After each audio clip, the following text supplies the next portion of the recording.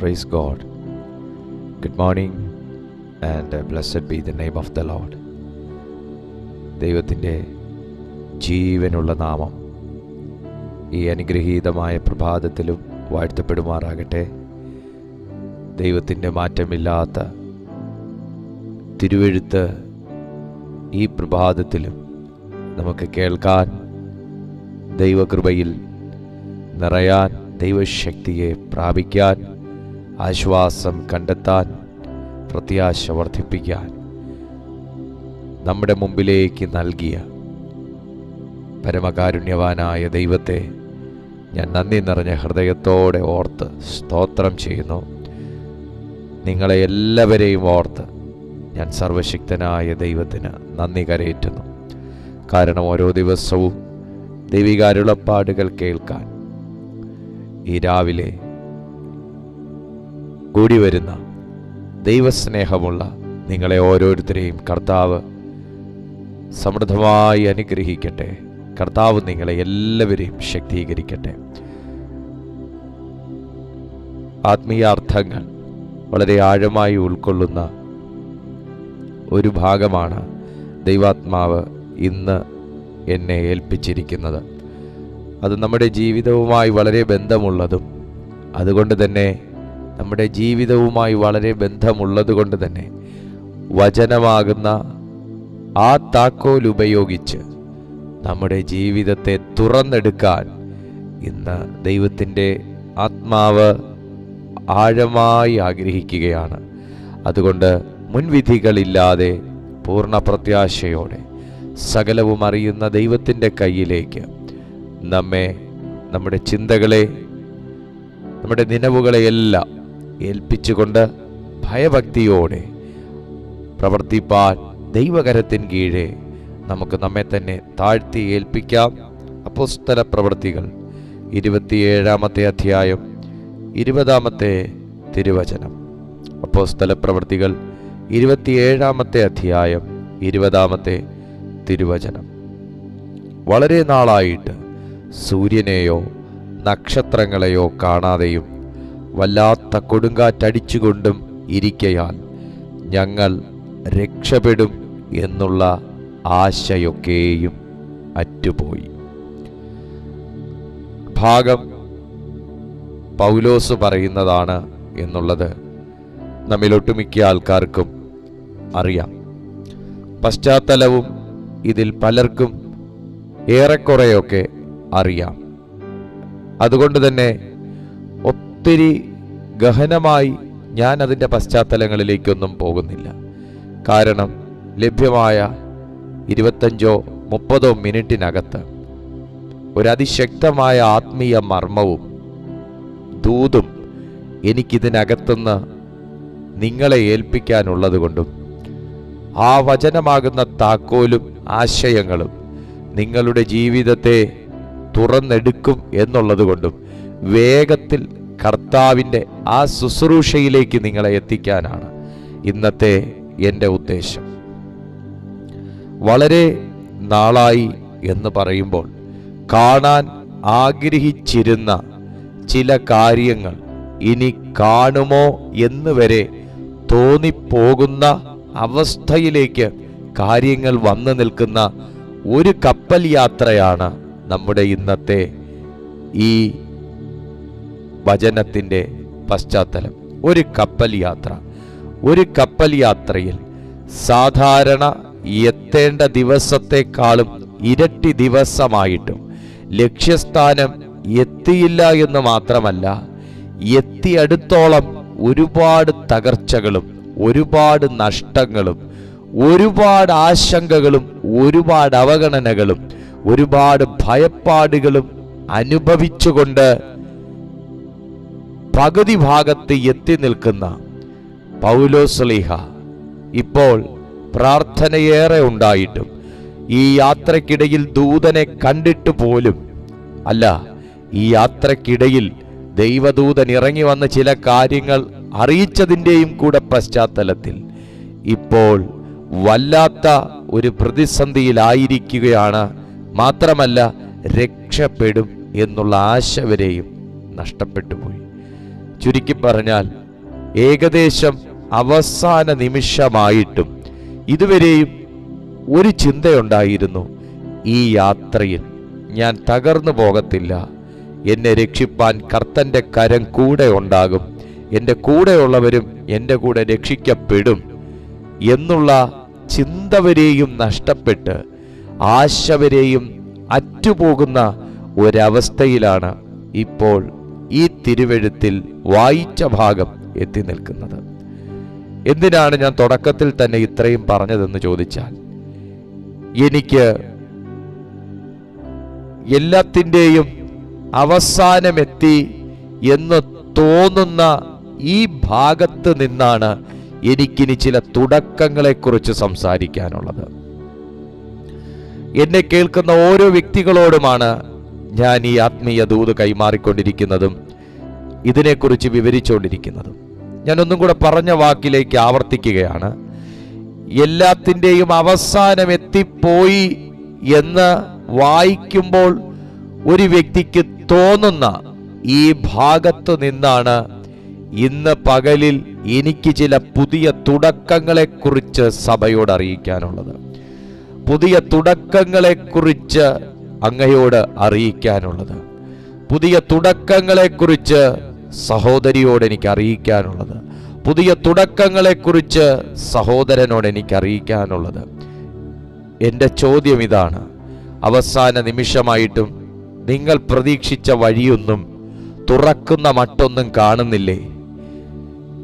ആ വഴി തുറന്നാൽ രക്ഷപ്പെടും, ആ വ്യക്തി കനിഞ്ഞാൽ രക്ഷപ്പെടും, ആ മറുപടി കിട്ടിയാൽ രക്ഷപ്പെടും, ആ റിസൾട്ട് വന്നാൽ രക്ഷപ്പെടും എന്ന ആശയം നഷ്ടപ്പെട്ടു പോയ ഒരവസ്ഥയിൽ നിന്നാണോ ഇന്ന് ഈ സന്ദേശം കേട്ടുകൊണ്ടിരിക്കുന്നത്? ദൈവം നിങ്ങളെ ആഴമായും നന്നായും അറിയുന്നത് കൊണ്ട് ഇന്ന് പകലിൽ ദൈവത്തിന് ചില കാര്യങ്ങൾ നിങ്ങളോട് വെളിപ്പെടുത്താനുണ്ട്.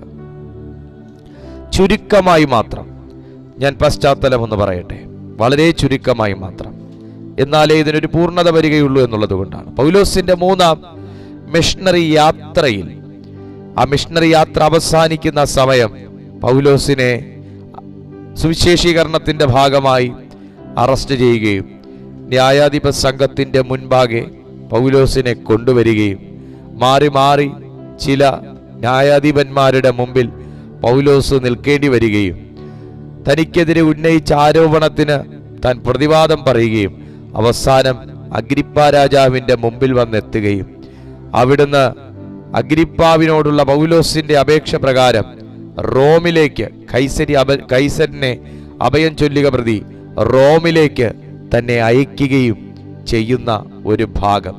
റോമിലേക്കുള്ള യാത്രയിലാണ് താൻ യാത്ര ചെയ്യുന്ന കപ്പലിന് കപ്പൽ ഛേദം സംഭവിക്കുന്നത്. ജീവിതത്തിൽ ചില പ്രതീക്ഷകളോടെ ആരെയൊക്കെയോ അഭയം ചൊല്ലുകയും ആരെയൊക്കെയോ പ്രതീക്ഷിക്കുകയും പ്രതീക്ഷിക്കുന്ന ആളുടെ അരികിലേക്ക് എത്തിപ്പെടും, പ്രതീക്ഷിക്കുന്ന ദേശത്തേക്ക് എത്തപ്പെടും, പ്രതീക്ഷിക്കുന്ന ഭാവിയിലേക്ക് എത്തപ്പെടും, പ്രതീക്ഷിക്കുന്ന സ്വപ്നത്തിലേക്ക് എത്തപ്പെടും, പ്രതീക്ഷിക്കുന്ന സാലറിയിലേക്ക് എത്തപ്പെടും, പ്രതീക്ഷിക്കുന്ന പ്ലാനിങ്ങിലേക്ക് എത്തപ്പെടും, പ്രതീക്ഷിക്കുന്ന വിജയത്തിലേക്ക് എത്തപ്പെടും എന്നൊക്കെ പ്രതീക്ഷിച്ചാണ്, വിശ്വസിച്ചാണ്, പ്രാർത്ഥിച്ചാണ് നമ്മളൊക്കെ ഒരു യാത്ര പുറപ്പെടുക. ശരീര സംബന്ധമായി നമ്മൾ ആരും യാത്ര പുറപ്പെടുന്നില്ലെങ്കിലും ലക്ഷ്യസ്ഥാനത്തെത്തുന്നതിന് മുന്നേ നമ്മുടെ ചിന്തകൾ ലക്ഷ്യസ്ഥാനത്തെത്താറുണ്ട്. സ്വപ്നങ്ങളൊന്നും സാക്ഷാത്കരിക്കപ്പെട്ടില്ലെങ്കിലും സ്വപ്നം കാണുമ്പോൾ തന്നെ സാക്ഷാത്കരിക്കപ്പെട്ടതായി നമ്മളൊക്കെ ഇമാജിൻ ചെയ്യാറുണ്ട്.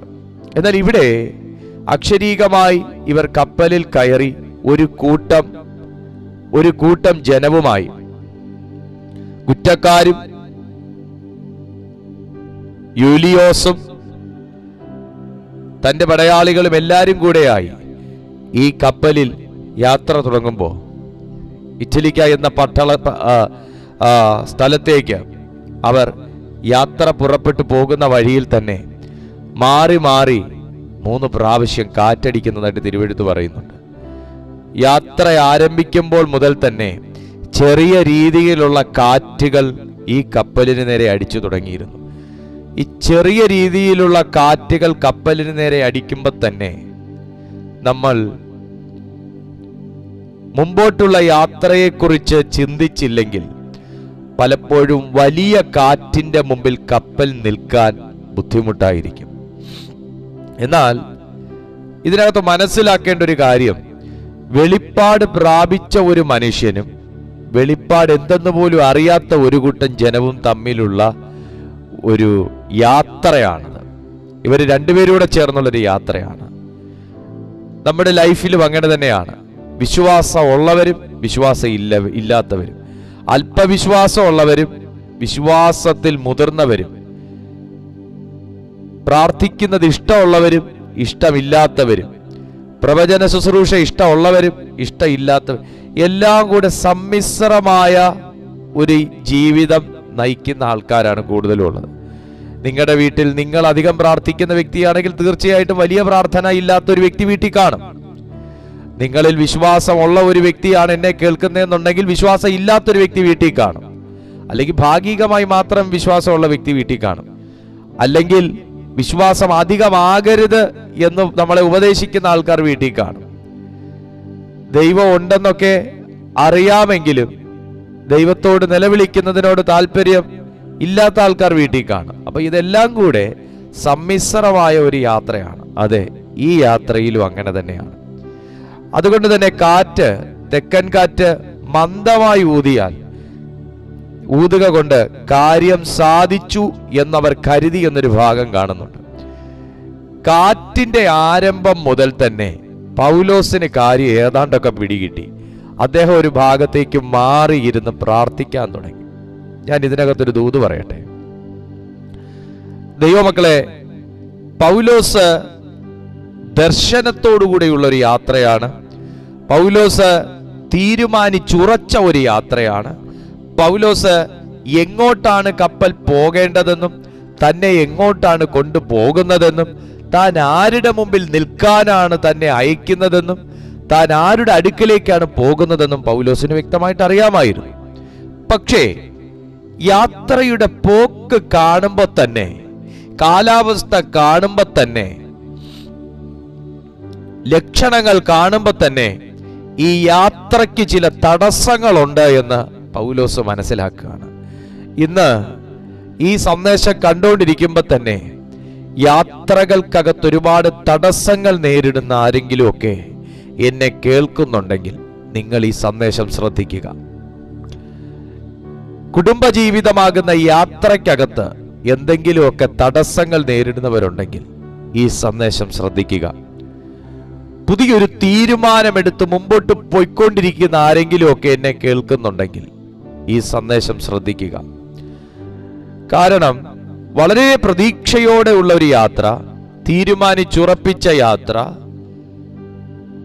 കേടുപാടുകൾ തീർത്ത കപ്പൽ, അപ്പോ അറ്റകുറ്റമൊക്കെ തീർത്ത ഒരു നല്ല കപ്പലിലാണ് ഇവർ യാത്ര പുറപ്പെടുന്നത്. പക്ഷെ പകുതി എത്തിയപ്പോൾ തന്നെ അവർക്ക് അദ്രമുത്യ കപ്പലിലേക്ക് മാറിക്കേറേണ്ടതായിട്ട് വന്നു. നോക്കിയേ, എന്തൊരു വല്ലാത്ത ഒരു അവസ്ഥയാണ് ഈ യാത്ര തുടങ്ങുമ്പോൾ തന്നെ ഈ പൗലോസ് അനുഭവിക്കുന്നത് എന്ന് നിങ്ങളൊന്ന് നോക്കിയേ. രണ്ടാമത്തെ വാക്യം, അങ്ങനെ ഞങ്ങൾ ആസ്യക്കര പറ്റി ഓടുവാനുള്ള ഒരു അദ്രമുത്യ കപ്പലിൽ കയറി നീക്കി. തെസലോനിക്കയിൽ നിന്നുള്ള മക്കതോന്യക്കാരനായ അരിസ്തർഹോസും ഞങ്ങളോടുകൂടെ ഉണ്ടായിരുന്നു. അവിടേക്ക് ഇറ്റലിയിലേക്ക് കപ്പൽ കയറുന്നു. 10ാമത്തെ വാക്യത്തിലേക്ക് വരുമ്പോൾ തന്നെ, 9ാമത്തെ വാക്യം എത്തുമ്പോൾ തന്നെ, ഇങ്ങനെ വളരെ നാൾ ചെന്ന ശേഷം നോമ്പും കഴിഞ്ഞിരിക്കെ കപ്പലോട്ടം വൈഷമ്യമാകൊണ്ട് പൗലോസ്, പുരുഷന്മാരെ, ഈ യാത്രയിൽ ചരക്കിനും കപ്പലിനും മാത്രമല്ല നമ്മുടെ പ്രാണങ്ങൾക്കും ഏറിയ കഷ്ടനഷ്ടങ്ങൾ വരുമെന്ന് ഞാൻ കാണുന്നു എന്ന് പറഞ്ഞു. 1ാമത്തെ വാക്യത്തിൽ നിന്ന് 10ാമത്തെ വാക്യത്തിൽ എത്തുന്നതിന് മുൻപേ തന്നെ പല വട്ടം കപ്പലിന് നേരെ പ്രതികൂലമാഞ്ഞടിക്കുകയും, ഒന്നും കൂടെ ഇറങ്ങിപ്പറഞ്ഞാൽ യാത്രയ്ക്ക് നേരെ പ്രതികൂലമാഞ്ഞടിക്കുകയും, തീരുമാനത്തിന് നേരെ പ്രതികൂലമാഞ്ഞടിക്കുകയും, ലക്ഷ്യങ്ങൾക്ക് നേരെ പ്രതികൂലമാഞ്ഞടിക്കുകയും, ഈ യാത്ര മുമ്പോട്ട് പോകുന്നത് വൈഷമ്യമാണ് എന്ന് അപ്പോസ്തലൻ തിരിച്ചറിയുകയും കൂടെയുള്ള പുരുഷന്മാരോട് തൻ പ്രവചനാത്മാവിൽ പറയുന്നു, ഈ യാത്രയിൽ കപ്പലിനും ചരക്കിനും മാത്രമല്ല നമ്മുടെ ഓരോരുത്തന്റെ ജീവന് സഹിതം കഷ്ടനഷ്ടങ്ങൾ വരും എന്ന് ഞാൻ കാണുന്നു. ആത്മീയ ജീവിതത്തിൽ വളരെയേറെ ശ്രദ്ധിക്കുന്ന താങ്കളെ നോക്കിയാണ് ഇന്ന് പ്രഭാതത്തിൽ ഈ ആലോചന കൈമാറുന്നത്. ചില യാത്രകൾക്ക് വേണ്ടി ഇറങ്ങി പുറപ്പെടുമ്പോൾ വല്ലാത്ത പോരാട്ടം ഉണ്ടാകുന്നുണ്ടെങ്കിൽ അകക്കണ്ണുകൊണ്ട് കണ്ട് നാം ചില തീരുമാനങ്ങൾ എടുക്കുന്നത് വളരെ നല്ലതാണ്. ചില കാര്യങ്ങൾക്ക് സ്റ്റെപ്പ് വെക്കുമ്പോൾ അപ്രതീക്ഷിതമായ ചില പോരാട്ടങ്ങൾ ആഞ്ഞ് നമ്മുടെ തീരുമാനത്തിലേക്കും ലക്ഷ്യങ്ങളിലേക്കും ആഞ്ഞടിക്കുകയാണെങ്കിൽ അകക്കണ്ണുകൊണ്ടൊന്ന് കണ്ട് പ്രാർത്ഥിച്ച് ചില തീരുമാനങ്ങൾ എടുക്കുന്നത് നല്ലതാണ്. കാരണം കൂടെയുള്ള പുരുഷന്മാരോട് താൻ ഇത് പറഞ്ഞപ്പോഴും 11-ാമത്തെ വാക്യത്തിൽ പറയുന്നു, ശതാധിപനോ പൗലോസ് പറഞ്ഞതിനേക്കാൾ മാലൂമിയുടെയും കപ്പലുടമസ്ഥന്റെയും വാക്ക് അധികം വിശ്വസിച്ചു. കണ്ടോ, നമ്മുടെ ചില കാര്യങ്ങൾ പറയുമ്പോൾ അംഗീകരിക്കാത്തത്, ചില ആലോചനകൾ പറയുമ്പോൾ അംഗീകരിക്കാത്തത്, ചില ഉപദേശങ്ങൾ തരുമ്പോൾ അംഗീകരിക്കാത്തത് ജീവിതത്തിൽ ഒത്തിരി നഷ്ടങ്ങൾ വിളിച്ചു വരുത്തും. കാരണം 9 വാക്യങ്ങൾ വരെയുള്ള അവസ്ഥകളെയും അനുഭവങ്ങളെയും അടിസ്ഥാനമാക്കി പ്രാർത്ഥിച്ചതിന് ശേഷമാണ് പൗലോസ് പറയുന്നത്, പുരുഷന്മാരെ, ഈ യാത്ര നമുക്ക് വൈഷമ്യമാണ്. ചില കാര്യം ദൈവം ചെയ്യരുത് എന്ന് നമ്മോട് പറഞ്ഞാൽ, നാം ചെയ്യാൻ നിർബന്ധം കാണിച്ചാൽ കാര്യത്തിന് കർത്താവ് നമ്മളെ വിടും. പക്ഷേ ജീവിതത്തിൽ ഒരുപാട് നഷ്ടങ്ങൾ സമ്പാദിക്കേണ്ടതായിട്ട് വരും.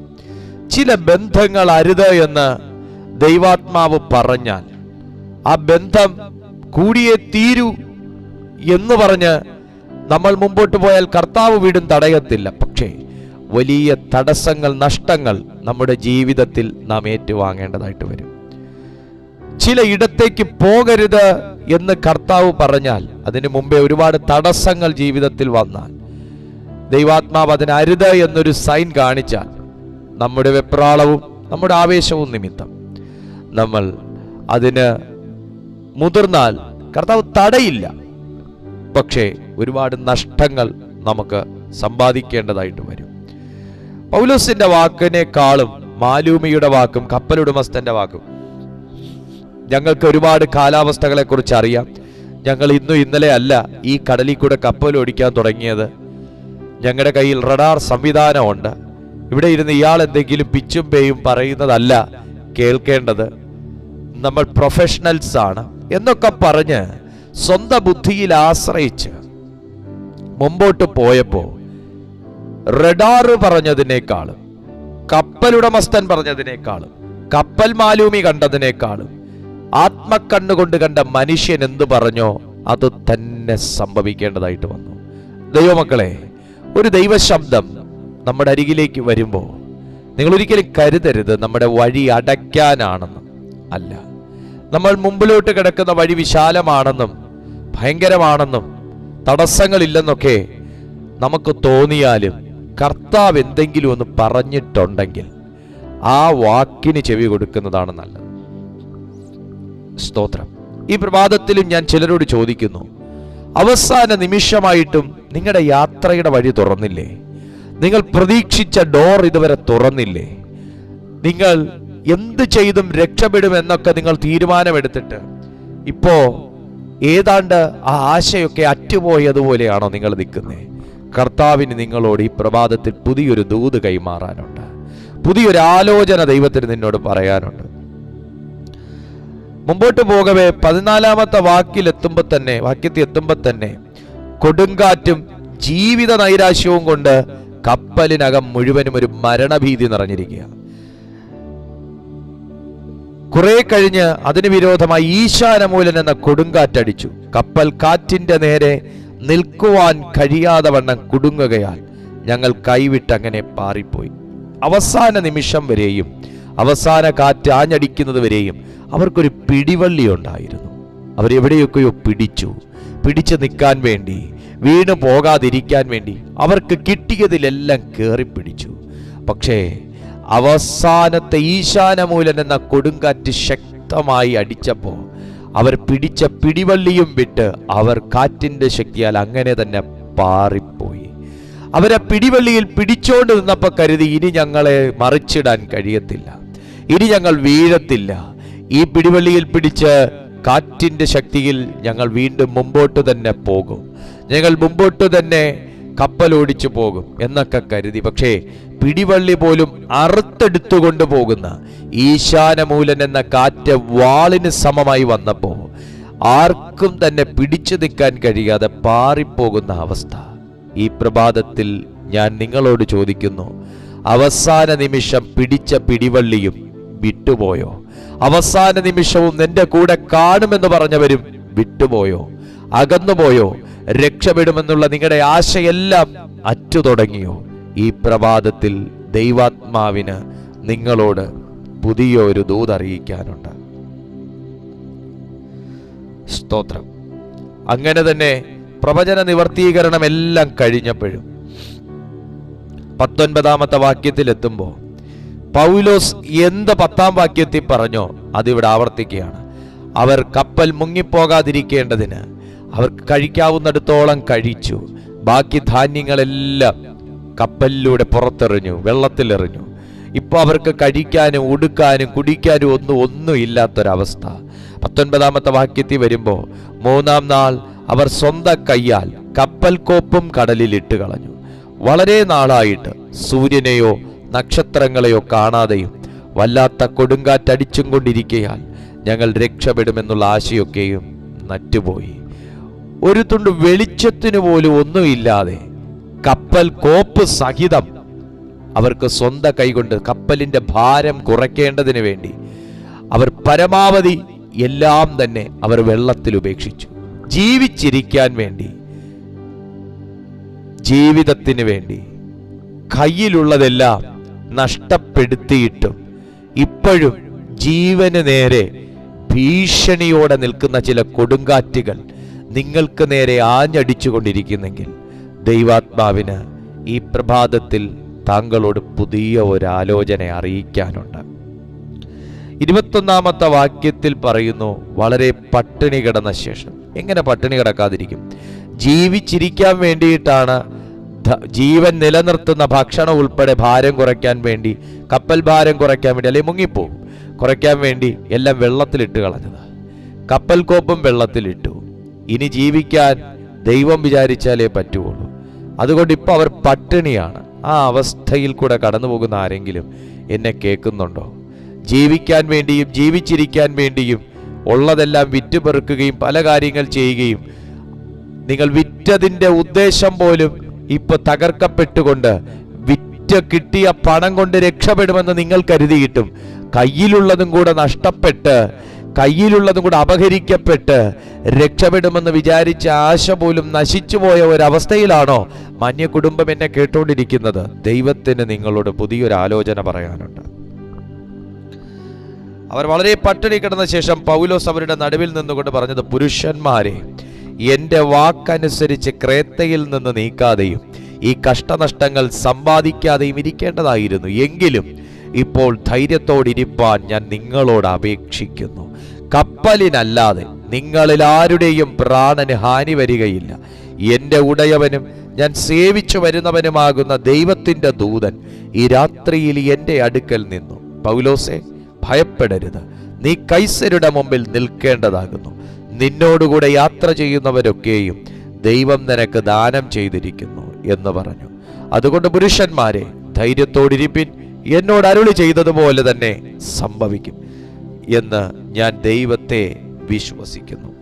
ഈ പ്രഭാതത്തിൽ എനിക്ക് ദൈവവചനം എന്നോട് പറയാൻ പറയുന്ന ഈ ദൂത് ഞാൻ നിങ്ങളെ അറിയിക്കുമ്പോൾ, പൗലോസ് എന്ത് ഭീതിയോടും ഭയത്തോടും ആശങ്കയോടും ഇരുന്ന പുരുഷന്മാരോട് പറഞ്ഞു, ആ വാക്ക് കടമെടുത്ത് ധൈര്യത്തോടെ ആത്മനിറവിൽ ഞാൻ ഈ സഭയെ നോക്കി പറയുകയാണ്.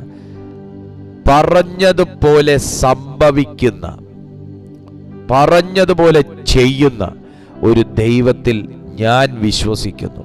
നിങ്ങളുടെ പ്രതീക്ഷകൾ അവസാന നിമിഷമായിട്ടും വഴി തുറക്കുന്നില്ലായിരിക്കാം. നിങ്ങൾ രക്ഷപ്പെടുമെന്നുള്ള ആശയൊക്കെയും അറ്റുപോയിരിക്കാം. പൗലോസ് പുരുഷന്മാരോട് ദൈവത്തിൽ നിന്ന് പ്രാപിച്ചു പറഞ്ഞത് തന്നെ ഈ പ്രഭാതത്തിൽ ഞാനും പറയുന്നു. നിങ്ങൾ ധൈര്യത്തോടെ ഇരിപ്പാൻ ഞാൻ നിങ്ങളോട് അപേക്ഷിക്കുന്നു. നിങ്ങളിൽ ആരുടെയും പ്രാണന് ഹാനി വരികയില്ല. കാരണം ഞാൻ സേവിച്ചു വരുന്ന ഉടയവനും ദൈവത്തിൻ്റെ ദൂതനും ഇന്ന് രാത്രിയിൽ എൻ്റെ അടുക്കൽ നിന്ന് പൗലോസേ, ഭയപ്പെടരുത്, നീ കൈസരുടെ മുമ്പിൽ നിൽക്കേണ്ടതാകുന്നു. നിന്നോടുകൂടെ യാത്ര ചെയ്യുന്നവരെയൊക്കെയും ദൈവം നിനക്ക് ദാനം ചെയ്തിരിക്കുന്നു.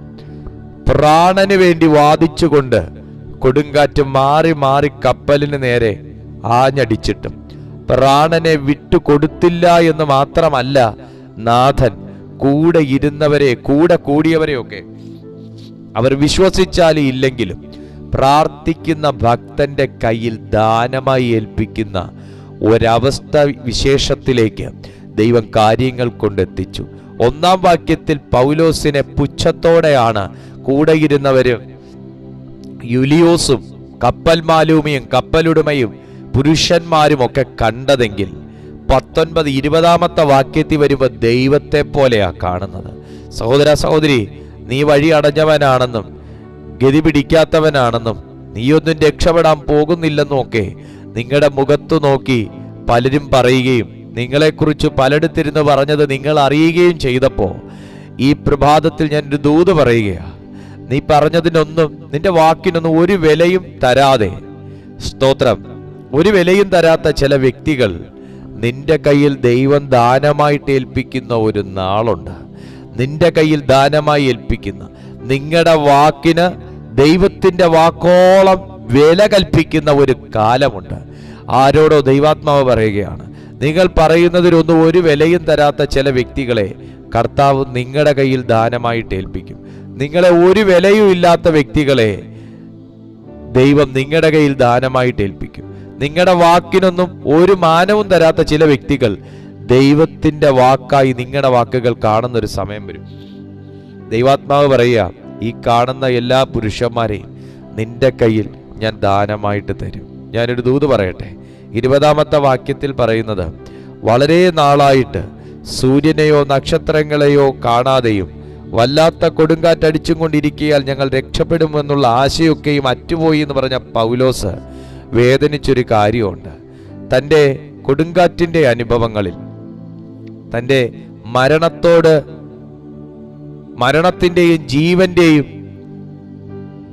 ആ ഒരു ധ്രുവത്തിൽ മരണത്തോട് മല്ലടിച്ചുകൊണ്ടിരിക്കുന്ന സമയത്ത് ഒരു നക്ഷത്രം പോലും തന്നെ എത്തി നോക്കാനില്ലാതിരുന്നപ്പോൾ, ഒരു ചന്ദ്രനും ആ രാത്രിയിൽ വെളിച്ചം കൊടുക്കാനില്ലാതിരുന്നപ്പോൾ, ഒരു സൂര്യനും പകലെത്തി എന്ന് പറയാനില്ലാതിരുന്നപ്പോൾ, സൂര്യൻ കൊടുക്കുന്ന പ്രകാശമോ ചന്ദ്രൻ കൊടുക്കുന്ന നിലാവോ നക്ഷത്രങ്ങളാൽ ഉള്ള മിന്നൽ ശോഭയോ പോലും ഇല്ലാതിരിക്കുമ്പോൾ, നമ്മുടെ ജീവിതത്തിലും മരണത്തോട് മല്ലടിച്ചുകൊണ്ടിരിക്കുമ്പോഴും രക്ഷപ്പെടുമെന്നുള്ള ആശ അറ്റുപോകുകയും ചെയ്യുമ്പോൾ, നമ്മുടെയൊക്കെ സ്വന്തം ബന്ധങ്ങളും കൂടപ്പിറപ്പുകളും രക്തബന്ധങ്ങളും സൗഹൃദ ബന്ധങ്ങളും സൗഹൃദ വലയങ്ങളും നമ്മുടെ കോണ്ടാക്ട്സും എല്ലാം ആകുന്ന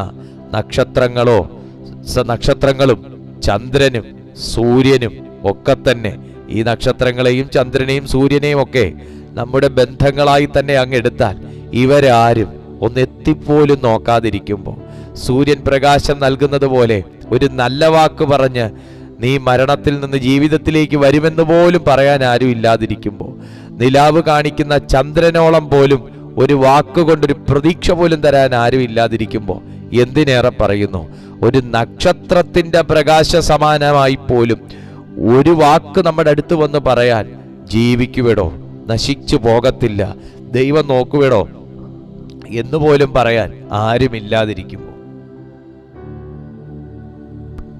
ആരും എത്തി നോക്കാനില്ലാത്ത ആ സ്ഥലത്തേക്ക് താൻ സേവിച്ചു വന്ന തൻ്റെ ഉടയവനാകുന്ന ദൈവത്തിൻ്റെ ആത്മാവ് ഒരു ദൂതനെ അയച്ച് തന്നോട് പറഞ്ഞ എന്താണെന്നറിയാവോ, നീ നശിച്ചു പോകത്തില്ലെന്ന.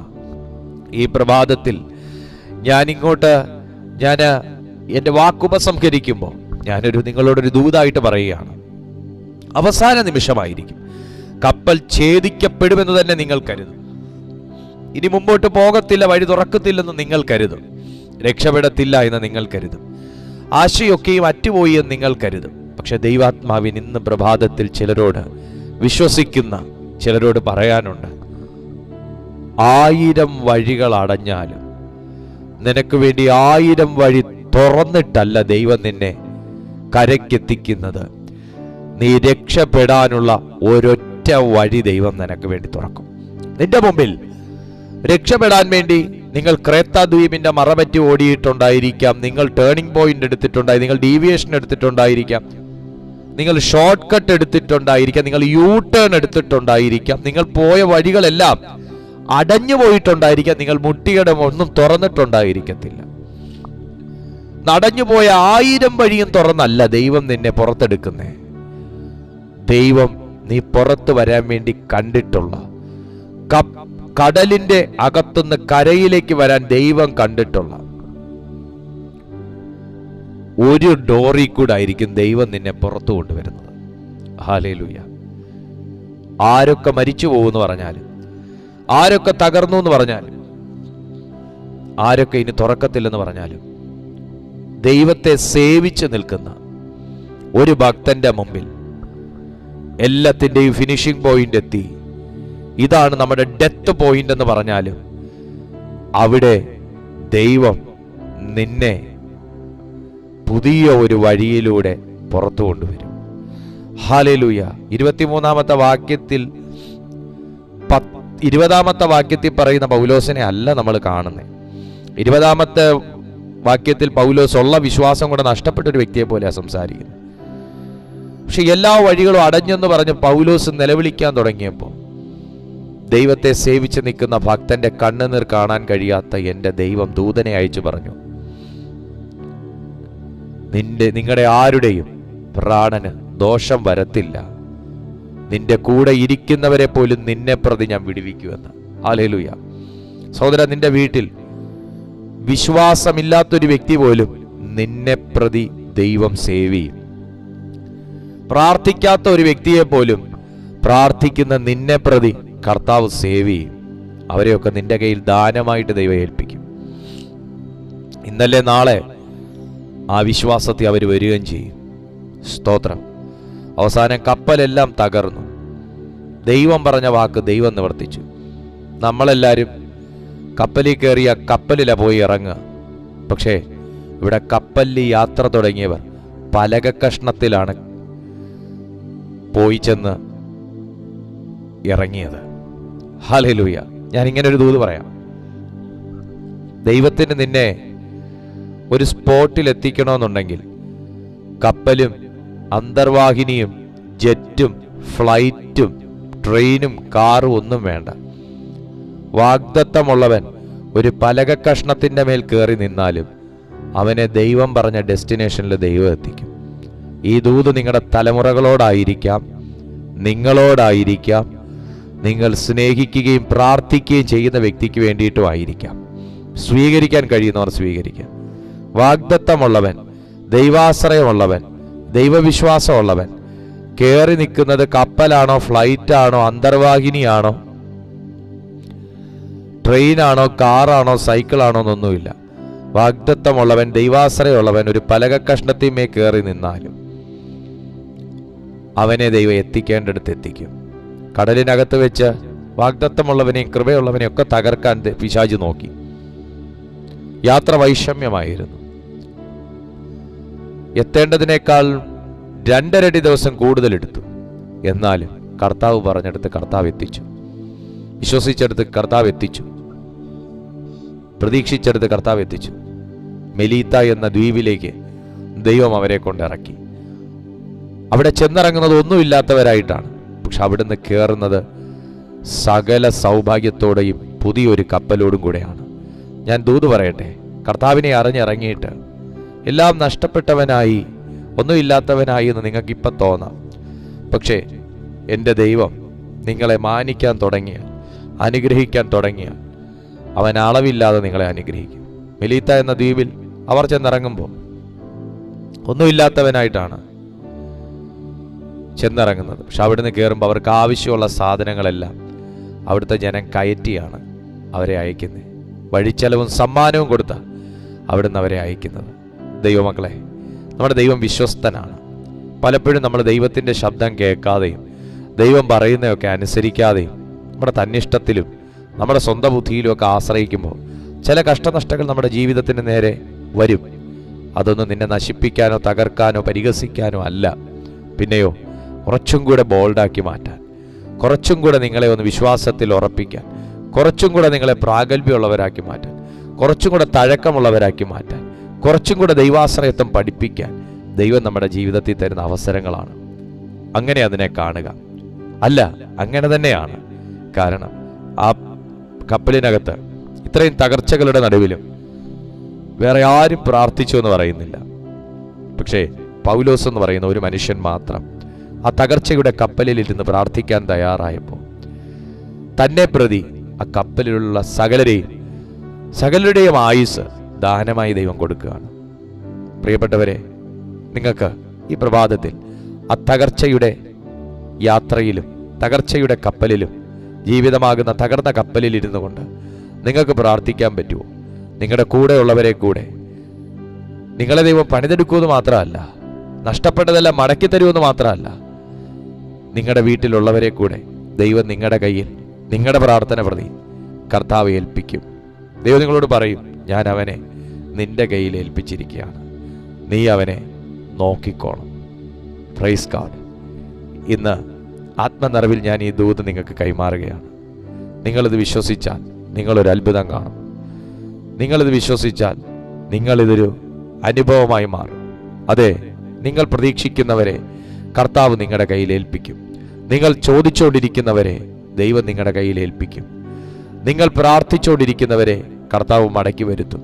നിങ്ങൾക്ക് നഷ്ടപ്പെട്ടു പോയതിനെ ഈ ജീവിതയാത്രയിൽ നിങ്ങൾക്ക് നഷ്ടപ്പെട്ടു പോയതിനെ ഒരു യാത്രയിൽ നിങ്ങൾക്ക് നഷ്ടപ്പെട്ടു പോയത് ഒരു യാത്രയ്ക്ക് വേണ്ടി നിങ്ങൾക്ക് നഷ്ടപ്പെടുത്തേണ്ടി വന്നത് ഒക്കെ ദൈവം നിങ്ങൾക്ക് മടക്കിത്തരും. എല്ലാം മടക്കിത്തരും. ഒന്നുപോലും നിനക്ക് കുറയത്തില്ല, കൂടുതലേ വരത്തുള്ളൂ. നീ ദൈവത്തിൽ വിശ്വസിച്ചാൽ അത് നിനക്ക് നീതിയായി ദൈവം കണക്കിടും. നമുക്ക് പ്രാർത്ഥിക്കാം. പിതാവേ, എന്നെ കാണുന്ന ഓരോ ജനത്തിനായും ഞാൻ ഈ പ്രഭാതത്തിൽ പ്രാർത്ഥിക്കുന്നു. ഇവരുടെ ജീവിതത്തിൽ കർത്താവ് അറിയിച്ചതുപോലെ, ദൈവം അറിയിച്ച പോലെ ഇവരുടെ ജീവിതങ്ങളെ കർത്താവ് മാനിക്കണം. നഷ്ടപ്പെട്ടു പോയതെല്ലാം ദൈവം അവർക്ക് മടക്കി കൊടുക്കണം. കർത്താവ് ഈ ജനത്തെ അവിടുന്ന് ആശീർവദിക്കണം, അനുഗ്രഹിക്കണം. ഇവരോട് ദൈവം പറഞ്ഞ ആലോചനകൾ ദൈവം നടത്തണം, വെളിപ്പെടുത്തണം. ഇവരെ ദൈവം ജയാളികളാക്കി മാറ്റണം. അപ്പാ, ഇവരെ ഓരോരുത്തരെയും ഞാൻ സമർപ്പിക്കുന്നു. ഇതിനകത്ത് എൻ്റെ വഴികളെല്ലാം അടഞ്ഞുപോയി എന്ന് പറയുന്നതും ഇനി തുറക്കത്തില്ലെന്ന് പറയുന്നതും മരണം മാത്രമേ ഇനി എൻ്റെ മുമ്പിലുള്ളൂ എന്ന് പറയുന്നതുമായ ജനങ്ങളെ ദൈവം ജീവന്റെ പാതയിലേക്ക് ഈ സന്ദേശം ഇന്ന് നടത്തട്ടെ. അവരെ കർത്താവ് ശക്തീകരിക്കണമേ, ഇവരെ ബലപ്പെടുത്തണമേ. അവിടുത്തെ അഗ്നിച്ചിറകിൻ്റെ കീഴിൽ ഇവരെ ഓരോരുത്തരെയും മറയ്ക്കണമേ. ഇവരെ ഞാൻ ബ്ലസ് ചെയ്യുന്നു. കർത്താവ് ഞങ്ങളുടെ പ്രാർത്ഥന കേട്ട് ഉത്തരമയച്ചിരിക്കുക. സ്തോത്രം. യേശുവിൻ നാമത്തിൽ തന്നെ ആമേൻ. ഈ വീഡിയോയ്ക്ക് ദൈവമക്കൾ എല്ലാവരും ഒരു ലൈക്ക് കൊടുക്കണം. ഞങ്ങളുടെ ചാനൽ ഒന്ന് സബ്സ്ക്രൈബ് ചെയ്യണം. മറ്റുള്ളവർക്ക് കൂടെ ഇന്നത്തെ ഈ സന്ദേശം നിങ്ങളൊന്ന് ഷെയർ ചെയ്യണം. കാരണം ഒരുപാട് പേർക്ക് അതൊരു അനുഗ്രഹമാകും. നമ്മൾ മാത്രമല്ല, നമ്മളിലൂടെ മറ്റുള്ളവർ അനുഗ്രഹിക്കപ്പെടട്ടെ. അപ്പം തന്നെ നിങ്ങളുടെ പ്രാർത്ഥനാ വിഷയങ്ങൾ വാട്സാപ്പിൽ ഞങ്ങളെ അറിയിച്ചാൽ, അല്ലെങ്കിൽ നിങ്ങൾ കോൾസിലൂടെ ഞങ്ങളെ അറിയിച്ചാൽ ഞങ്ങൾ തീർച്ചയായിട്ടും നിങ്ങൾക്കായി പ്രാർത്ഥിക്കും.